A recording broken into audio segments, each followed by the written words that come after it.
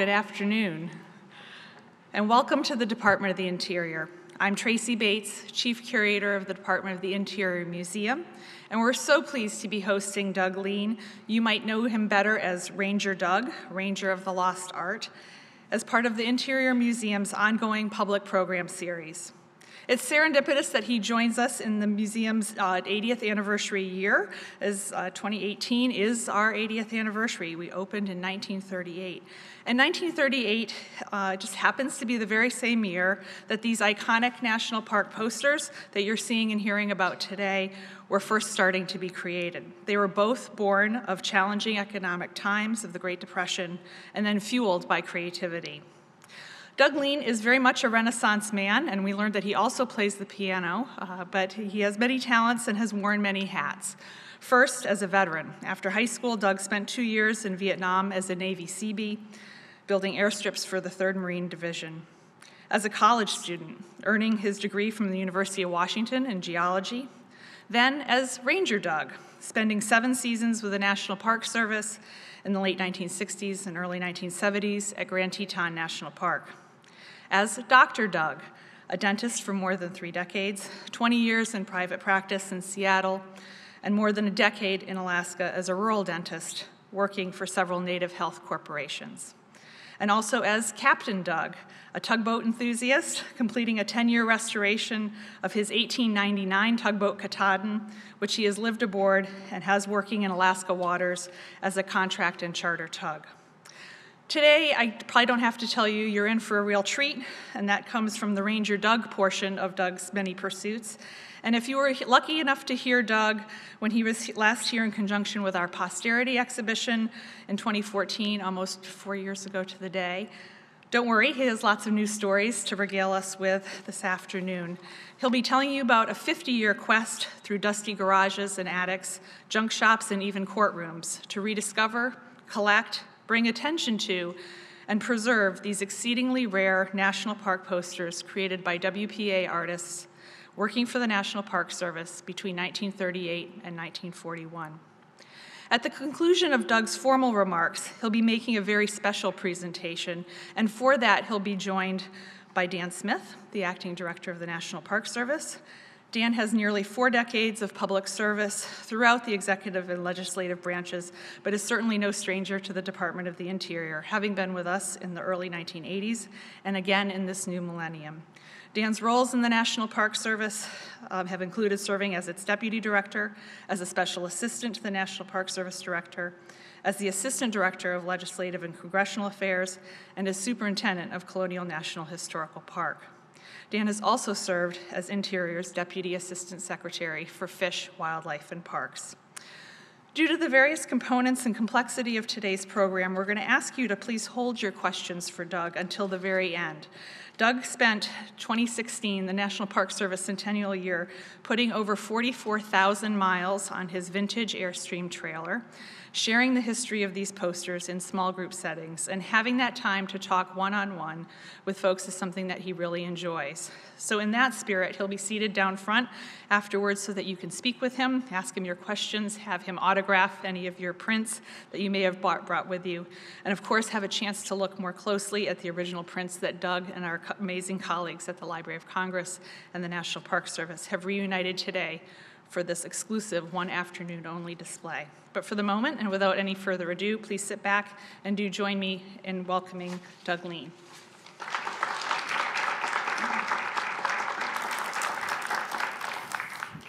Can everybody hear me okay? Good. Tell me if it's too loud or too soft. Thank you, Tracy, very, very much. Well, it was exactly, I think within a few days, 4 years ago today, I stood on this very same stage and presented quite a similar talk. And since that time, I've traveled 44,117 miles in 15 months to search for as many of these prints as I could find. Many were already known, but they were tucked away and whatnot. I thought today would be a good time to bring them all in one room. I'm going to, at the end of this talk, I'm going to donate my private collection of that at one time numbered about 8.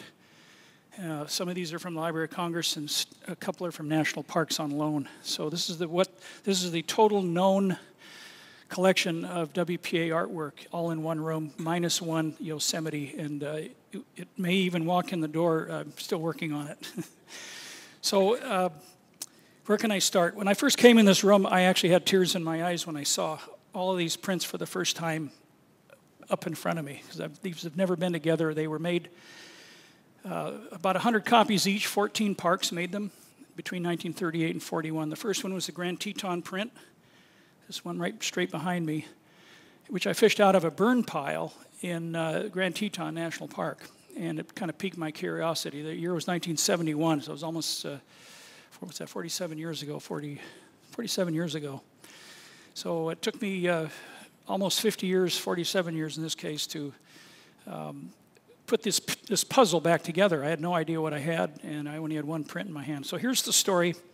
Let's take the next slide here and see if this works. Just a little bit about me. I think Tracy's already said pretty much all of this, but I really was a ranger 7 years in Grand Teton National Park. Worked in Jenny Lake Ranger Station. This ranger station here in the poster in Mountain Rescue. It was one of the best jobs of my life, changed my life. And today I'm going to go back and do more volunteer work in the national parks. Just love the parks. My goal, of course, is to get 14 prints. There were only 14 made. There are 11 here today. The 12th was going to walk in the door any minute. And 2 more I've never found, and I'll go over these in a minute. So my goal is to find these 14 and bring them back into one in the public domain. And also to hang a poster reproduction in every home in America. I want people to know what great things the WPA did for the National Park Service. And it's not just posters, you'll see in a minute. I'm a dentist, as we've already brought up. I'm also a for-profit company. I produce these and sell them to national park bookstores. We've raised close to about $8 million in sales through retail wholesale relationships. I also have a 1%,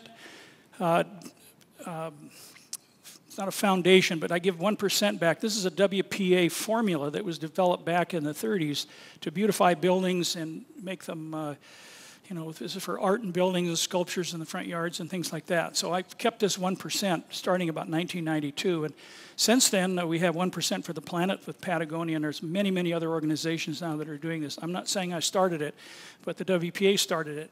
But with this 1%, you'll see a couple projects here in a minute. Visit me at rangerdoug.com if you have any questions. This talk will be posted there. The 4-year-ago talk will be there. My whole park tour will be on that. There are many, many other things. We're on NPR radio. That's also on there. So let's see if we can get this button to work. This is one of the 1% projects. This is in Calaveras State Park. It's next to Kings Canyon. And the CCC built these old fireplaces, and they needed to be removed or replaced, and so we ended up rebuilding them. And so one of my many little projects. This is in Stanislaus National Forest. It's CCC buildings. I work with the Student Conservation Association, fund them, and we buy them tools, and the kids go out and they rebuild these buildings instead of tearing them down. So 4 years ago, almost to this day, I was in the Interior Department. We started this exhibit that was ran for 14 months across the hall here at the museum. And after the exhibit, I went to John Jarvis, the director of the Park Service, and said, "Hey, this is a turnkey deal, ready to go. Let's throw it in the back of my car, and I'll be your ambassador." And John said, "We don't have any money for this kind of thing." So I ended up doing it privately. So it was the most interesting 3 years, as it turns out, of my life. Let's see if here's the exhibit as it happened 3 years ago. And this is the son of the artist. This is Richard Powell. Oops, what happened here? I think it's going to go even again. Richard Powell, I'll just stay on this one. His father is Chester Don Powell, and he's now credited to be the artist that made these prints. We have pretty good photographic proof. The first print, the Grand Teton, and the very last print, the bandolier are questionable because the art styles are so different. And one was the very first one, derived from a diorama that you'll see in a minute. And the other last one was just before World War II. So we'll give credit for the 12 of the 14 at least to C. Don Powell. Richard Powell finally got him up here to Interior and gave him a tour through his father's work, and about 2 months later he passed away, so this is his last. So what does a guy do when he goes on a 15-month road trip in the National Park Service? He calls up his buddy in California who has 4 chicken houses full of these things. And I picked out a 1948 trade wind. It's serial number 3. It's probably built by Wally Byam. And I'm a sucker for antiques. If you saw my 1899 tugboat, you'd understand why. So I bought this trailer, one of these, and polished it up, put an air conditioner on the top, and in the inside of the trailer, I put Thomas Molesworth furniture. I spent all winter in Cody, Wyoming, working with the heir apparent to the Molesworth Furniture Company, and they built a lot of the Lodges of the West furniture. They built Camp David, this kind of thing, and you can see the sequoia cone door pulls and this kind of thing. And this is you recognize the motif over the kitchen sink here. It comes from your interior department. I stole it and I copied it. So I did all around the country, literally twice in various configurations. This is the Pacific Northwest and North Cascades National Park, if you haven't been there. I did the first ascents of many of these big faces in 1967 and 8 with Fred Beckey, who also just passed away just about a month ago. So here we are going over the North Cross State Highway. This is San Diego, California, near actually Morro Bay State Park. This is, you all know where this is. It's in Key West, Florida. And this is Acadia. And this is a Vietnamese family. These are our new American tourists. I greeted them all in Vietnamese. I spent 2 years in Vietnam, and it surprised the heck out of them, so they wanted a picture with me. But they were all working for as clerks and whatever in Saigon and saved up their money and came to America. They've heard nothing but incredible things about America. This is one of my talks. I gave 75 formal presentations to libraries, museums, campfire programs. Just some statistics. My worst talk was attendee had 1. It was 8 o'clock in the morning at the Pasadena Convention Center, I think on New Year's Day, and how many people are going to get up at 8 in the morning? And he was a Chinese. He was a Chinese descent. He lived in L.A. He painted watch faces for high-end watches. Very interesting fellow. So I said, well, let's come back and sit at my trailer. The trailer was in the Pasadena Convention Center. So we spent a couple hours. I told him this same story, and he ended up buying about $1,300 worth of posters, so I could actually get gas all the way into Texas with that. And we did 75 talks. I met Teddy Roosevelt himself. And then here's, okay. So that was my whirlwind trip, 44,000 miles. Went through 1 car. I should mention that. So what is known about the WPA posters? That's the big question. In 1987, this book was published by Chris DeNoon. And Chris, I called him up because I had found this Grand Teton poster, and I was kind of curious about whether it was made by WPA, and I didn't know for sure. And in Chris's book, he talks about between 1935 and 1943, 2 million posters were produced. 2 million posters. Today, only 2,000 of those posters have ever turned up. It's 0.1%. So 99.9% of our public poster art is gone forever. It's lost. So there are 35,000 designs. If there's only 1 copy each, which there aren't, they're duplicates, of course, we have 33,000 prints that are gone forever. Fortunately, the Park Service has we have 12 of the 14 prints, excuse me. I'm still looking for these 2. But that's how rare these are. And when I heard these numbers, I was frankly quite alarmed. I realized somebody had to do something. So I started this mission to go out and find these prints. So I called Chris DeNoon up and asked him if they did any national park posters, and he said no, they didn't do any national park posters. So here's the author of the book that didn't even know that the National Park Service had WPA commissioned posters. This book has been republished now, rewritten, I should say, by Ennis Carter. Is Ennis here today? He was invited? No. This is a great book. It has all the national park posters in it, a whole chapter on it. And it's kind of the definitive book today if you want a nice coffee table book. I'm going to go over a couple other books here real quickly. This is Park and Recreation Structures, and this is my Bible. This is the 3-volume series done in 1935. It was again published in 1989. It's by Greystone Press, and then once more again. All these, by the way, I see people taking notes, but all these will be on the website as links, so you don't have to write anything down. Inside this book is basically the architecture of our national parks and state parks. And I actually built an outdoor kitchen in this style up in Alaska. I like it so much. One other group I want to talk about is the National New Deal Preservation Association. I never can get that out.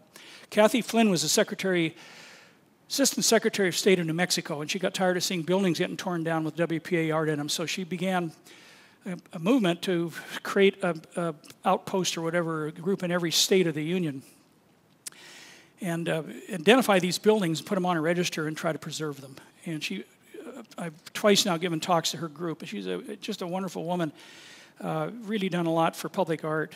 Go to her website. It's again on my website. On my website is a link to her website. And this is one of the states that Texas just came out with on their some of their cataloged CCC structures. This is Fort Davis in Texas. Okay, so that's enough for books. So I began my ranger career in 1970. I was what's called a subject of furlough. I could stay 9 months of the year, but I couldn't stay 12. I had to leave for 3 months. So of course I stayed 9 months. And this is the park I was in. When I first got there, the Park Service was only 54 years old. Today it's 102. In fact, when I got there, the mountains are only this high. Today they're much higher. My job was working in mountain rescue. This is my absolutely intrepid 1967 Chevy Suburban, I believe, and with a huge flashing, intimidating red light on the top, and in front of the Jenny Lake Ranger Station. So this is oops, I hit the button. It's a little lag here. That's going to stay. This is a mountain rescue helicopter we had. It was a Bell 280 turbocharged helicopter. It looks like it was made in somebody's backyard with an erector set. And I actually got inside that glass bubble and flew up in the air in that thing. And Barney, our pilot, was about this high, and he was about the same width. And I wore patent leather shoes and a tam o' shanter hat. And he would fly us around in these mountains and telling us how crazy we were to climb mountains. I said, Barney, just get us on the ground and we'll take it from there. But they were exciting times. We got $3.10 an hour in those days. This is, I think I missed the slide here, so I'm going to go back. This is the Beaver Creek number 8, my first residence, built by the CCC. Used to be the superintendent's house. Next door is this barn. Inside this barn was this poster right here. And we were cleaning it out and everything was going up to the dump. Dunbar Susong was... here's the poster. Dunbar Susong is my sub-district ranger, so we threw all this stuff in the back of the pickup truck, and I fished this thing out and stuck it in the front seat and took it up to my cabin because I was a Jenny Lake Ranger, and why not? And then it was kind of okay, cool, but it wasn't just really, I don't know what the word is today, but but it was kind of neat, and I hated to see it go to the burn pile. Also, it looked like it was a screen print, so there must be other copies. It was done for a purpose, and there might be other parks. So this sat on my in my cabin, went back to college with me when I went back into the dentistry program at UW, followed me for about 25 years, and it was about 1992, my boss's wife, Charlene Milligan, who called me up and said, hey, we're moving the Jenny Lake Ranger Station. I think this is the next picture is of the station here. And there it is. This is the building that it was commemorating. But this is right on the lakeshore. And so the park in about 1992 wanted to move all the parking lots and everything off the shoreline. So she called me up and said, do you have a great idea, or any good ideas for a poster for the Jenny Lake Museum since you were a ranger there? And I said, not only do I have a good idea, I've got the poster. And she said, well, send it down to us and we'll make copies of it. And I said, oh, no, it'll end up in the burn pile again. So I lived in Seattle, and that's where really all the screen printers are. In Moose, Wyoming, not so many. So we kind of did this fundraising thing where I think we printed 500 of these, and we sold them for $20. And they're 4-color screen print, and we kind of broke even. It wasn't really great. So the next year I went back to Charlene, and I said, well, we got to make another round of this thing. And she said, no, we've done that. And I said, well, I'll make a Yellowstone, or I'll just make it up, and we'll put them side by side, and we'll sell 3 times as many. Yellowstone, Grand Teton, and then the market potentiation, whatever you want to call it. And so I finally convinced her to do that. So we started looking around. I got an artist. I hired an artist to do a print, just made up a design. And then I thought, before I print this, I really ought to do my homework a little better. Called Charlene back and said, hey, who made this first print? And are there others? And she said, well, check with the Harper's Ferry collection, Tom Durant. So I called Tom Durant up. He picked up the phone and he said, strange you should call today, but I'm sitting in front of a Grand Canyon print, that one there. And they want to print this, and they wanted to know the provenance. So I've been digging all these papers out of my files, and I said, well, does the Grand Canyon print have the Ranger, Meet the Ranger at the top? And he said, no, it doesn't have anything. So I was kind of dejected at first, and I said, well, do you have any others of these? And he said, well, I've got a whole stack of negatives, 13 negatives of other posters. And I said, do you have one of Grand Teton? Yeah, what's it say? Meet the Ranger Naturalist at Jenny Lake Museum. So I knew this was the holy grail I found, but in black and white negatives, no posters. But I had one. So I caught the next flight out to Washington, D.C. I rented a big fast car, got a ticket going out to Harper's Ferry. I was so anxious to get out there, and met Tom. He's just a prince of a guy, and he spent a couple days with me going over all the history of these and these photographs. And I said, I've got to get a set of these photographs, the copies of these negatives. And fortunately, a patient of mine in Seattle, Chuck Odegaard, was a patient of mine. You probably know Chuck. He looks like your twin brother, by the way. Are you related? I know Chuck. Yeah, he's a great guy. He was a patient of mine in my dental practice, and so I was telling him the story, and he said, well, I'll get him for you. And so he got Kent Bush, who is his archivist in Northwest region. This is before the Western region. And we got the set of these prints made of high density, low density, black and white negatives. So using those negatives as a template, as information, I should say, and the only print that I had, the Teton, as a template, I restored each screen. There are about 100 screens in these 13 black and white photographs. Now, you remember before I said there are 14 prints, so there's one missing here. We'll get to that. So this is what I had to work with. The Grand Teton I already had. Yellowstone was in pretty good shape, but some of these were not. This is the Grand Canyon as I had it. But Grand Canyon had called and said they had an original. So I called up Kim Buchheit down at Grand Canyon, and they sent me a color photograph. So we had that to work with. Mount Rainier was totally washed out on Gibraltar ledges in the Gibraltar Rock, and at the very bottom, just above the word Mount, there's a made by WPA CCC. Missed that entirely on the first edition.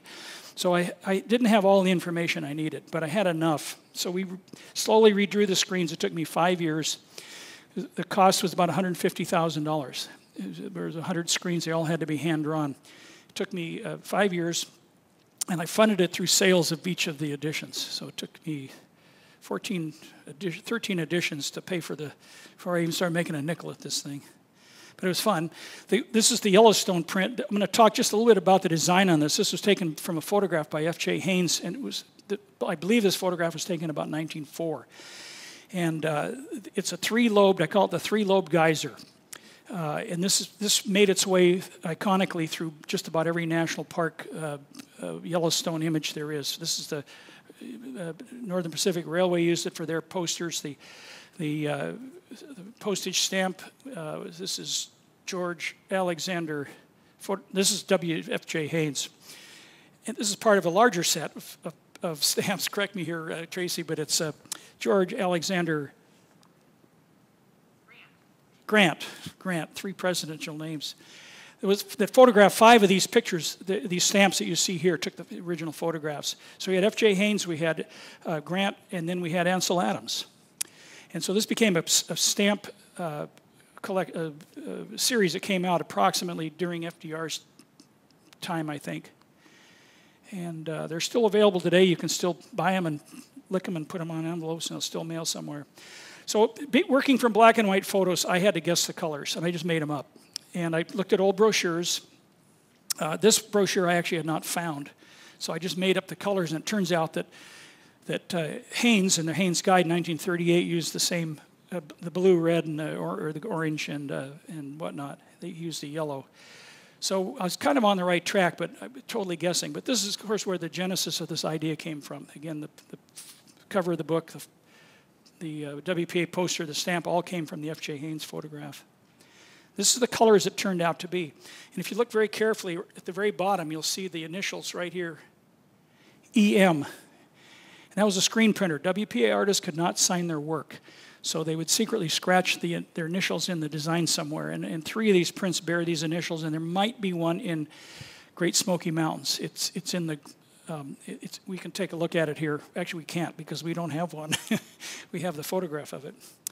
But I can show you where I think it is.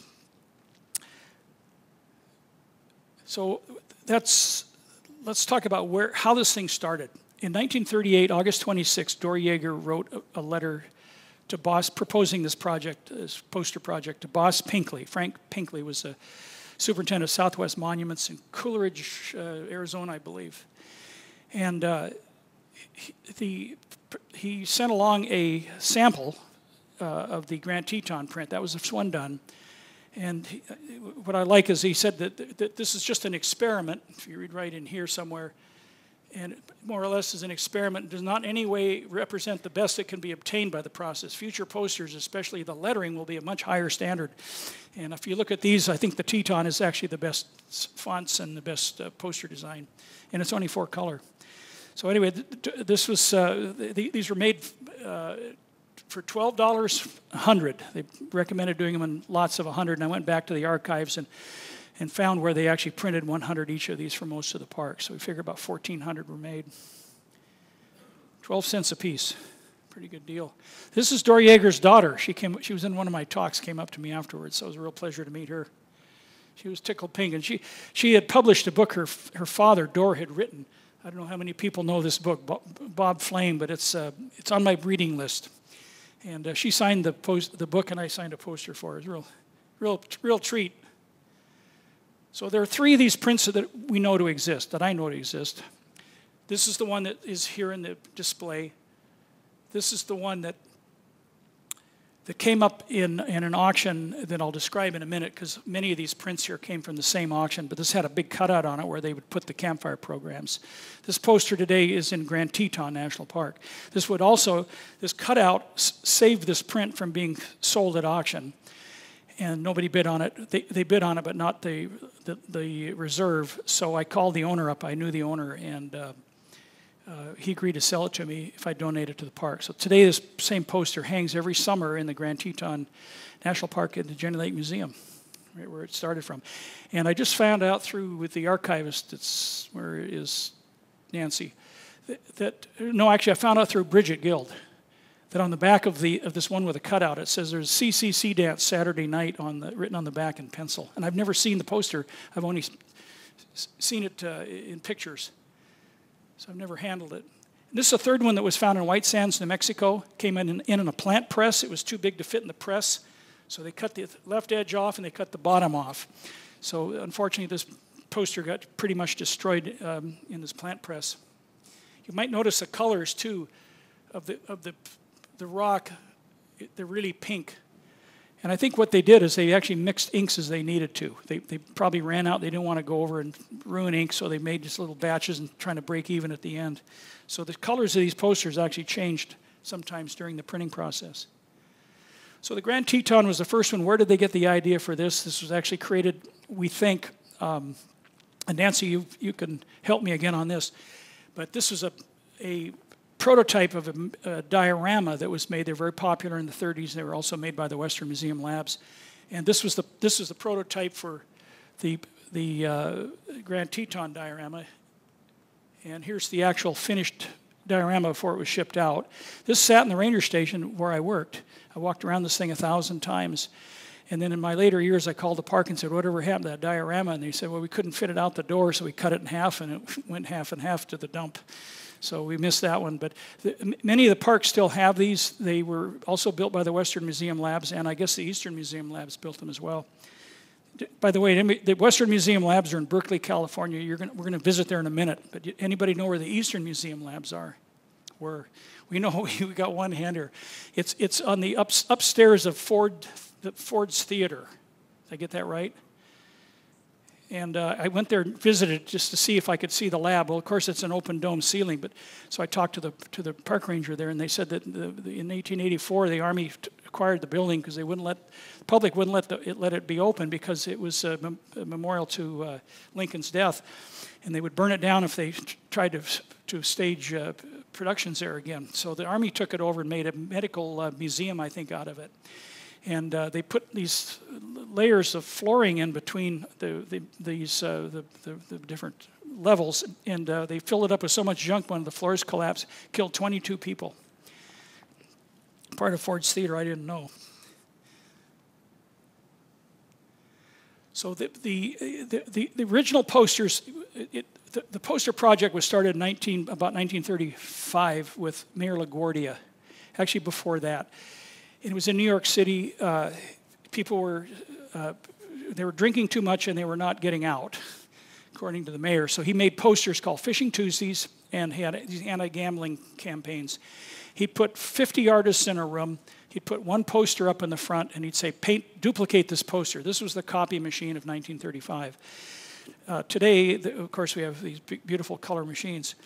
Anthony Vilonis is in this group, and he said, I can build a better mousetrap, and he literally did. It was a mousetrap-like we'll show it to you in a minute, but this allowed him to make multiple copies of these things in a very quick time. If it wasn't for Anthony Vilonis, we would not have 2 million prints printed in 8 years. You'll see the press in just a minute here. So what is a silk screen? A silk screen is really a stencil multiple times on the same piece of paper, but all lined up in all different colors. And they lacquer the places where they do not want the ink to express through. And this is squeegeed through. This is Diana Ziegler. Is still here. And I'm sorry, Diana Waring. This is Diana producing posters for the patrons that came to the museum exhibit. So we actually sent them home with a silkscreen print. It's 4 years ago. Today we use films. It's basically the same process. We use films. We dissolve the emulsion on the screens, and it's pretty much the same way. This is the Western Museum Laboratories where they were made.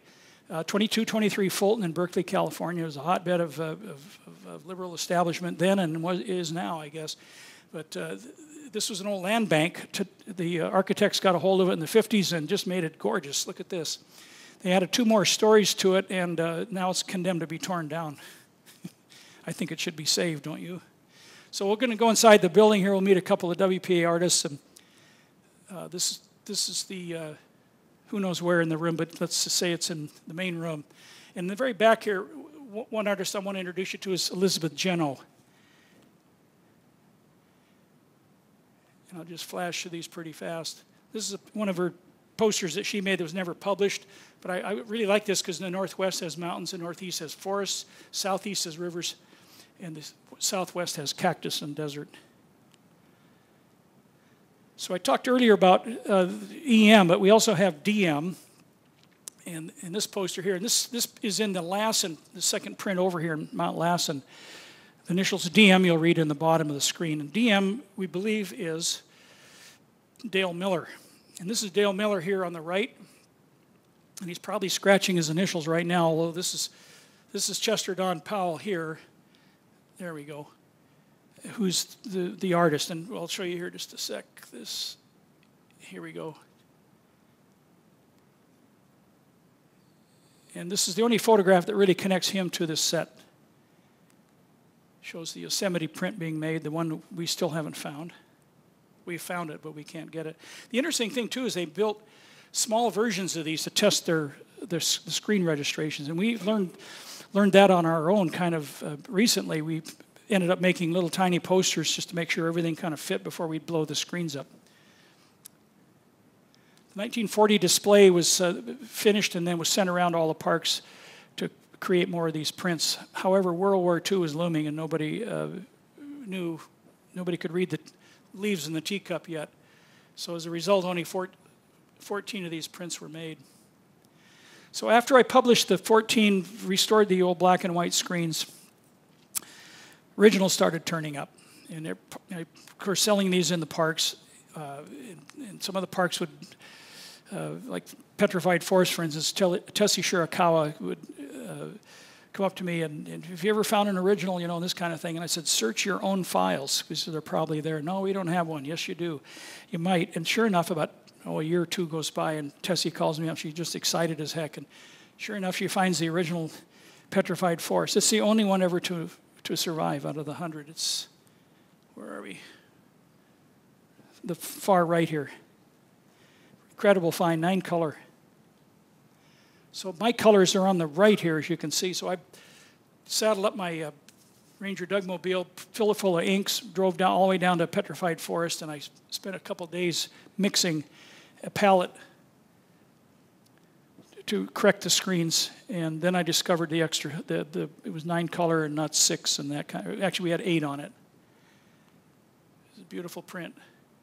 Then Mount Rainier turned up. This gentleman here on the right is Dwayne Nelson. He's a seasonal, actually he was a permanent ranger. His 2 sons are seasonals in Mount Rainier. And he said, I've got a Mount Rainier original. And I said, how do you know? He said, well, it's a different color and it's on board. And besides, he said, I snitched it out from underneath a park cabin before they torched it.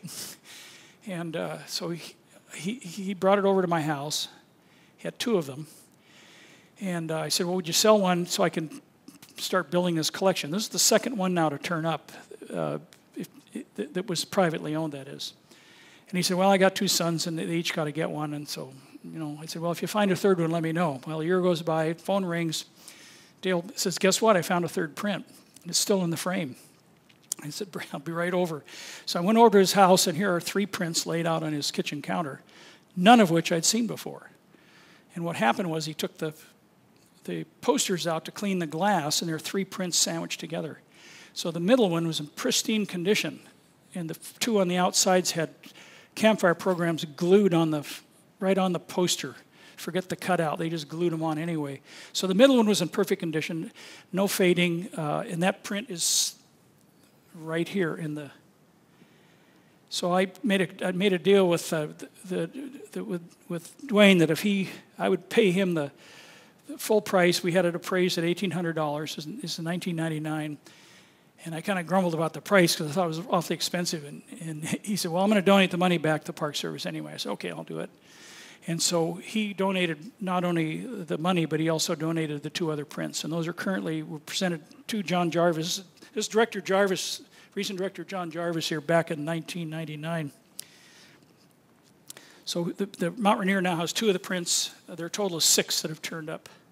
Then I got, in 2004 and 5, I got a job in Antarctica working as a dentist. And so I went down for virtually gone a year.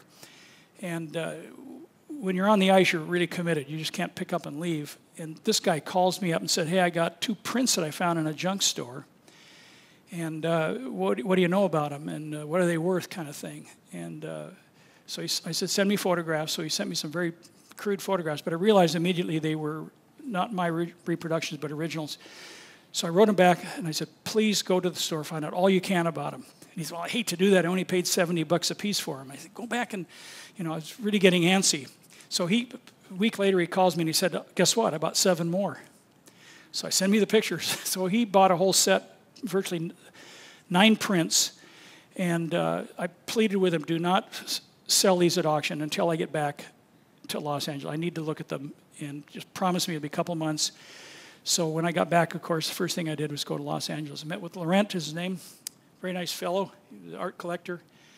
And these 2 prints, by the way, are right, the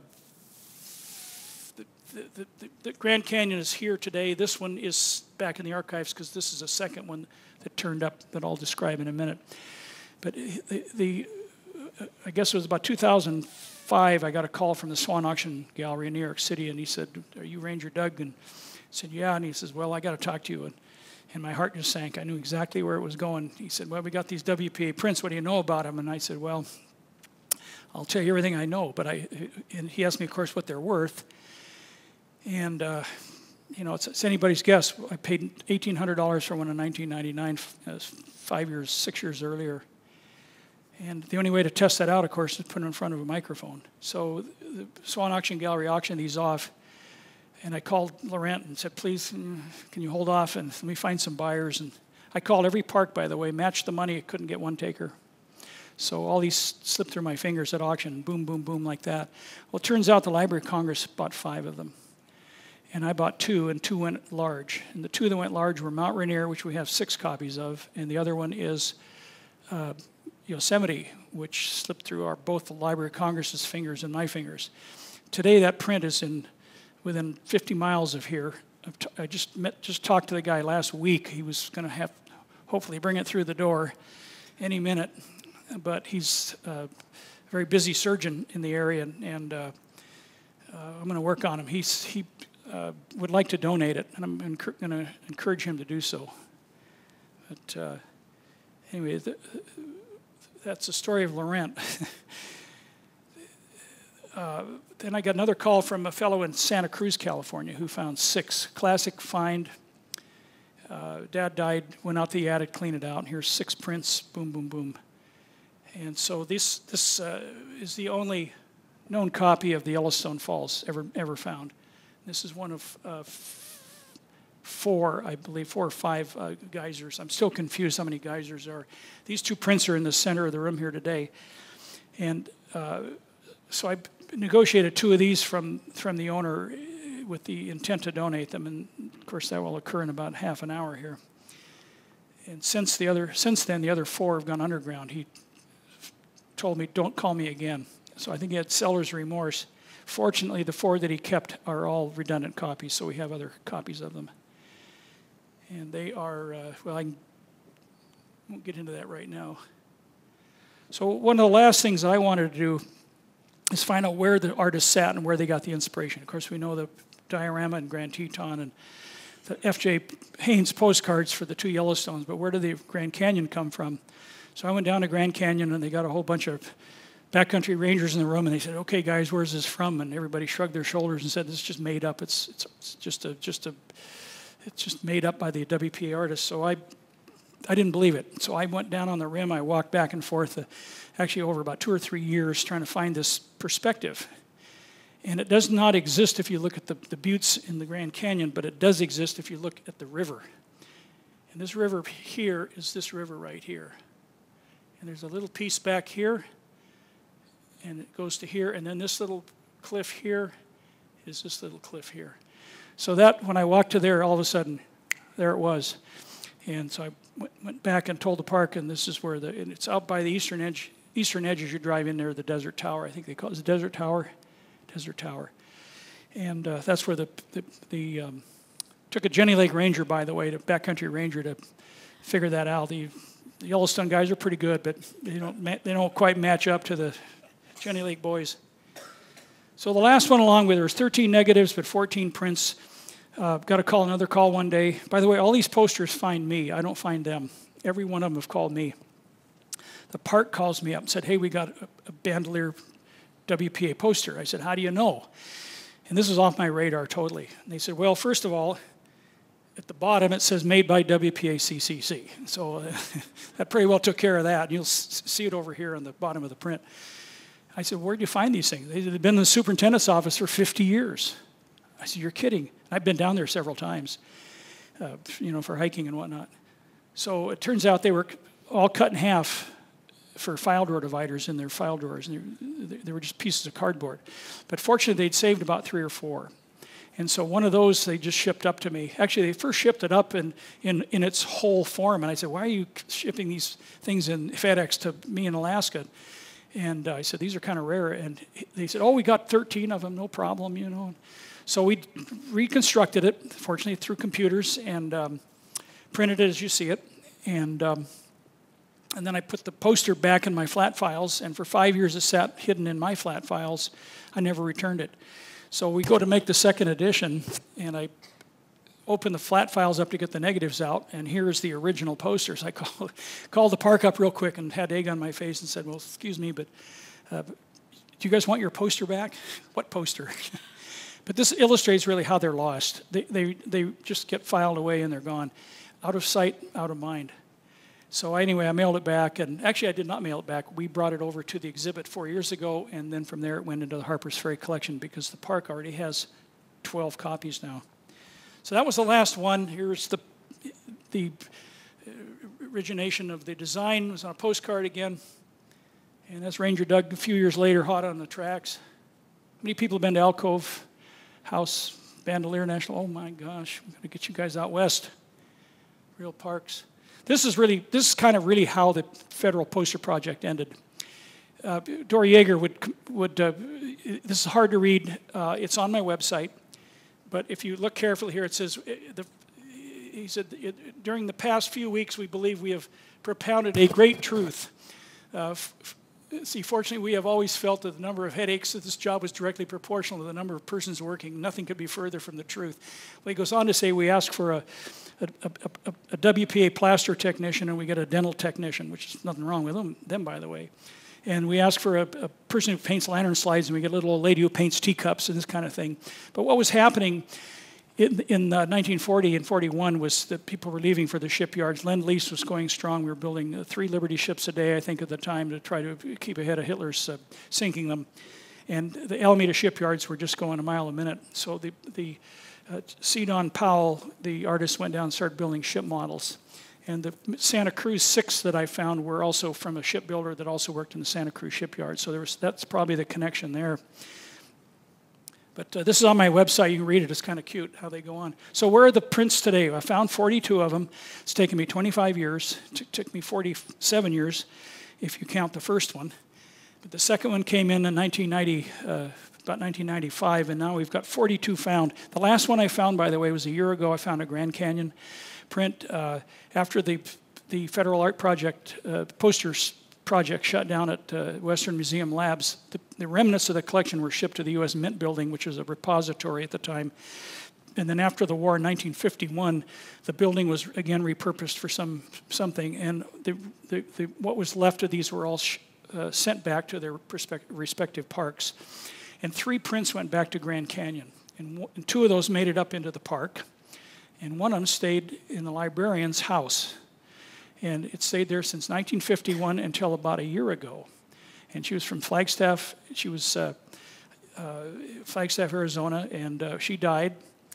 And they probated the will and the house and all that thing. And the house sat empty, and the neighbor went over to meet the real estate agent and look at the house. And here's this poster hanging on the wall. Nothing left in the house except this poster. It had been skipped by everybody. And it was kind of faded. So the park ended up getting this thing. The neighbor took it up to the park and said, hey, do you want this print? This was just 2 years ago at the most. So the park called me. I happened to be in Grand Canyon at the time. I was the keynote speaker for the Grand Canyon History Symposium, my largest audience of 350 people. And I was giving a talk there, and I ran over and looked at this print, and they told me that it came from this librarian's house. I said, did she begin working for the park in 1951? And they said, yeah, how do you know that? And the reason is that's when they were shipped in from the U.S. Mint Building. So these things turn up in the darndest places. So I'm just going to quickly go over these all, turn around a bit here. These are, let's see, these are the park collections. These are the 2 Dwayne Nelson prints that he sent, the 2 Grand Tetons. One is the cut-up one. The other one I donated that has the cutout in it. We have 3 Grand Canyons in park collections, 1 PFO, 12 bandoliers now. Most of them are cut in half for a total of 20. And then here's the Library of Congress 5 that you see on their website. Harper's Ferry collection is, let's see, there's the Geyser, the Teton, and Zion. These are the 3 that are going into the collection, I think, today. These are 4 of my 8 left. Dwayne Nelson. This is a private collector that went underground with his 4. Swan Auction Gallery, this is the Mount Rainier, which we have 6 copies of, so this one I'm not too concerned about right now. And the Yosemite is here in Baltimore, as I mentioned, total of 2 that Swan sold. And there's one anecdotal one of Yellowstone Geyser, and I talked to the dealer last week, and he's gonna show it to me. I said, I want to see it. I don't take your word for it. So let's see, I think that's, I'm going to talk just real briefly and quickly about the contemporary versions. When I finished the 14, Parks came to me and said, hey, can you do a 15th and a 16th and so on? And I said, of course, I can forge anything at this point. Because I kind of had it down. And there are a lot of keys to making these things. If you want to learn how to make a WPA poster, it's on my website. So Deb Liggett was superintendent of Devil's Tower. I live under Devil's Thumb in Alaska. On Devil's Tower, so I went out, and this is before computers. We had to actually make a painting. The painting today is in the National Park Archives. And, so we actually made a painting, and this is kind of a tilt up here to show some of the other variations and color palettes, and it was quite a lengthy procedure. I had to draw this whole thing out. And then we traced our tracing paper and actually traced the screens just like we did from the black and white photos, and just like the WPA artist did in 1938. So that was really laborious, and it was very expensive. And to Deb's credit, she came up with a budget. They bought both a painting and a small inventory, and this is one of our most popular reproductions, contemporary reproductions. It's not a reproduction, it's a contemporary.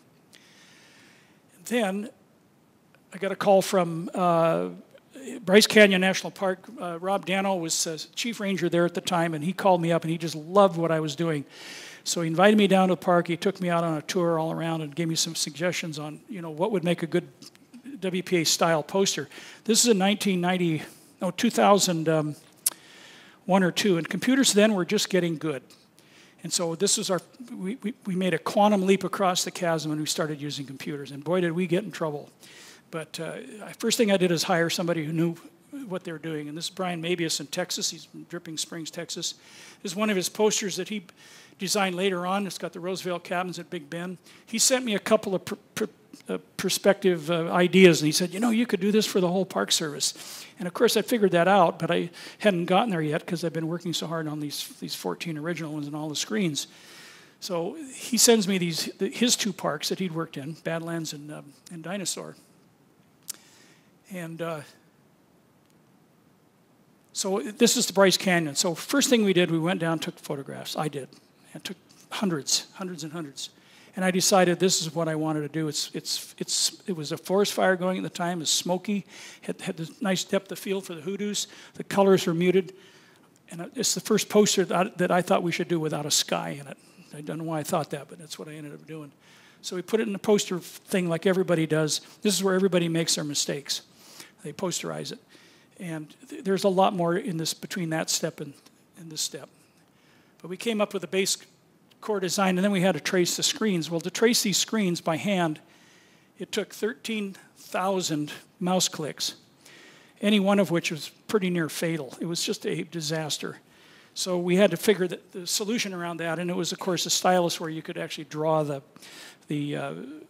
on a screen, you could actually draw the poster, and it would put it out on a AI, called an AI file, Adobe Illustrator file. So that problem was solved. The second was the colors. What we got on a screen often didn't print. Now this is a screenshot of an actual poster, which is even probably worse, but the colors just came out awful. And there's no way to test our theories other than look at it on a screen and then mix the inks and go for it. So we ended up having to redo everything. So the second edition, we actually, I think, threw away most of the first edition and then recolored it. This is what we came out with. And the last thing that we really had trouble with was the font. And when you get a poster that was designed by a committee, in this case, Olympic Park, they all wanted their ranger station or their rivers or whatever. So we ended up having to hand draw all the text fields, and they were as laborious to draw as the actual design was. So we came out with and this is the one that we started with, we made for the exhibit 4 years ago. Again, a lot of lettering in it. So we ended up using Fontographer, which is a program that you can actually draw the WPA font. This font came from Bauhaus, designed as a German, kind of Frank Lloyd Wright of Germany back in the 30s. And actually from there, it came from Stalin, from the Soviet Union. That's where this font came from. Today, this font is, if you look on your Microsoft computer when you go home, you can look at NPS 1935. That's Bill Gates' version of our font. This is mine here. And you can download my font, which is better, by the way, off my website. It's free, not a penny. So it's been rediscovered. So I'm going to take you through just a quick design. This is Hawaii Volcano, Lantern Slide, 1923. This is the design I wanted. Worked with a great park archivist down there, a Hawaiian woman that just really knew her stuff, and she went right straight to this file. So I drop a sketch, and when you look at my sketch, you can see why I hire an artist. And then he comes up with a crude design to start with, and this gets emailed back 24 times. I just goofed it up there by pushing it. It has an automatic fade, but this is the end result of the design we came up with. And then Seattle Times, 5 years later, came up with this photograph after I made the print. And when I made the Hawaii print, the Halemaumau crater, it was dormant. And the first year we sold 4 of these prints. I called up the Hawaiian gal and they said, come on, let's got to get some marketing skills going here and got to put this thing up on the counter. And and tell them it's a silk screen as part of a WPA continuation, et cetera, et cetera. And that same year, Hale Maumau crater re-erupted for the first time in 75 years. So we actually nailed the print 8 months and a year before it actually re-erupted. So the Seattle Times took this photograph and it absolutely we nailed it with a print. We're selling, next year we sold 707, and then now we're selling over 1,500, 2,000 prints a year. It's the #1 selling print because of the volcano. Who would have guessed, huh? And then from the screen printer side, this is what the screen printer sees as you lay down the inks. So first, this is again the sketch. We wanted the blue kind of, there's a lag in the first color down is yellow. This is where Brian is worth his weight in gold.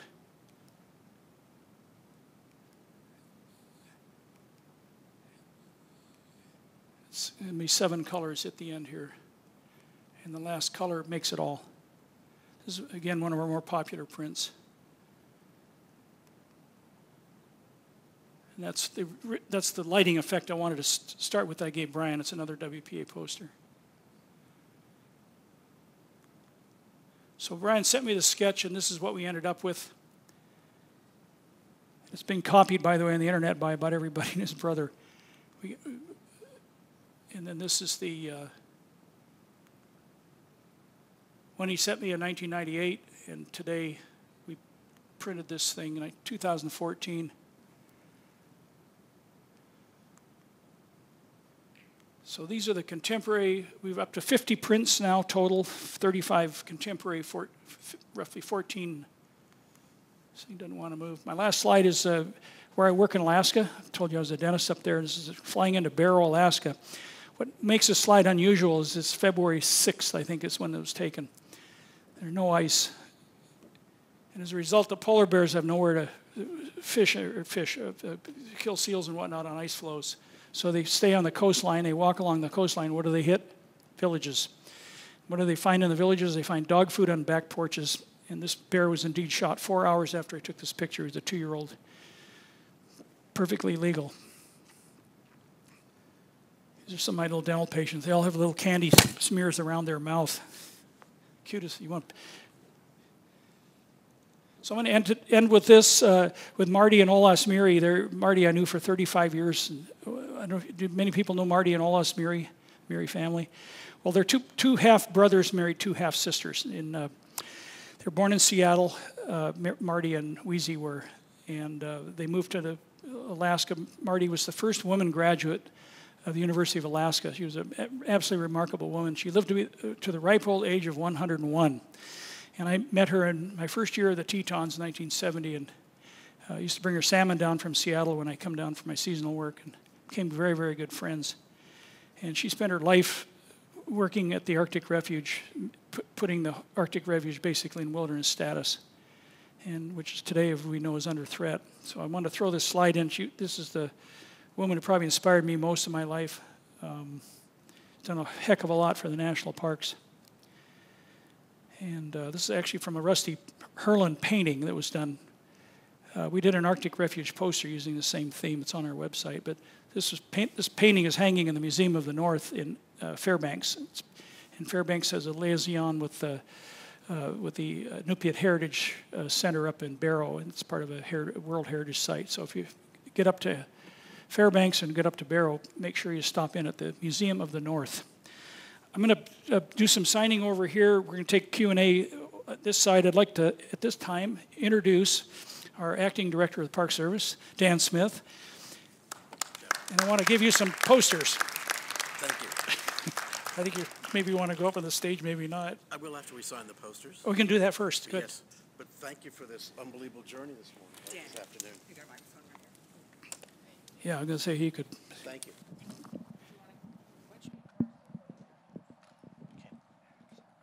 That was quite a journey, wasn't it? Especially in an Airstream trailer. That's talk about iconic. I'll make remarks later. Let's go sign. Yeah, let's go sign.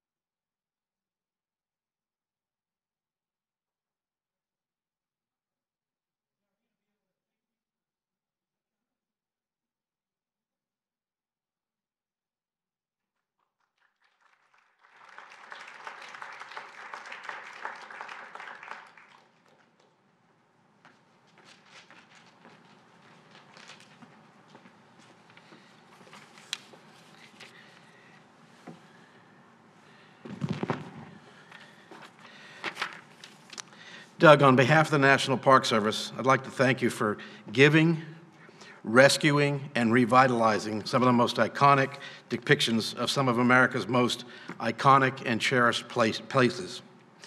The artistic renderings featured in these posters not only captured the essence of the national parks they promoted, but they also conveyed a unique style during an important period in American history.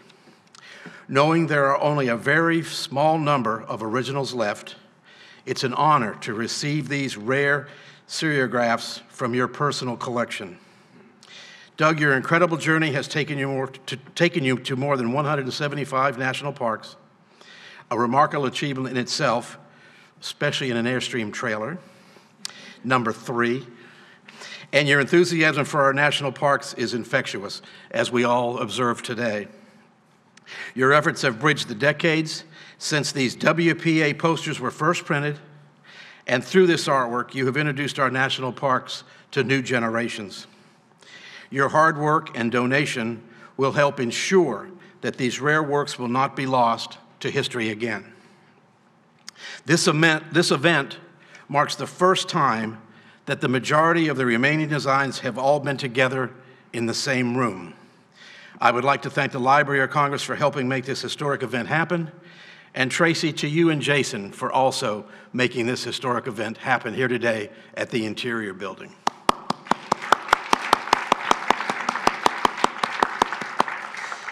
Events like this bring to light the many amazing things our rangers, volunteers, and supporters do for the National Park Service. They remind us of the importance of our shared mission to protect, preserve, and share the beauty of our national parks. Doug, I proudly accept your gift to the National Park Service and encourage everyone here today to take time to come up forward and look at these unique pieces of American history. Thank you very much.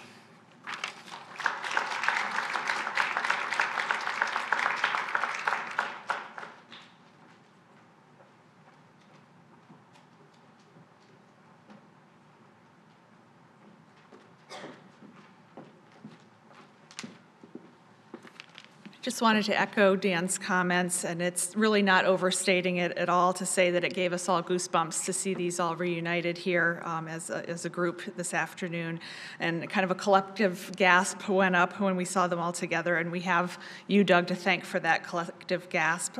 4 years ago, when we mounted the Posterity exhibition in the Interior Museum, we couldn't have predicted that it would result in this moment, but we are so thankful that it had, and we're just honored to accept these two prints into our collection and keep them for future generations. We appreciate your generosity, Doug, and we thank very much Catherine Blood, Jan Grenche with the Library of Congress, Nancy Russell with Harpers Ferry Center, Captain Taylor today as well for their collaboration in helping us with this event and making this all possible and pulling it together. This does conclude our formal part of the program, but as I mentioned earlier, Doug is going to stay around down at the table there to talk and answer questions and sign prints for folks, and by all means, invite you to come forward and look at these in more detail. Thank you again, Doug.